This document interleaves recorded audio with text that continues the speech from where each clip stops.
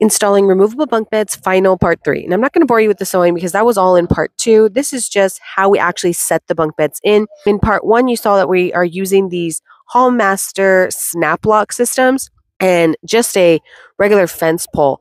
We intentionally designed this so that if only the top bunk is up, then that Murphy couch is able to go up and down. But since we are stabilized, we're going to go ahead and set all of the beds up. Boom, just like that, it snaps right in. And then the baby's playpen goes right underneath.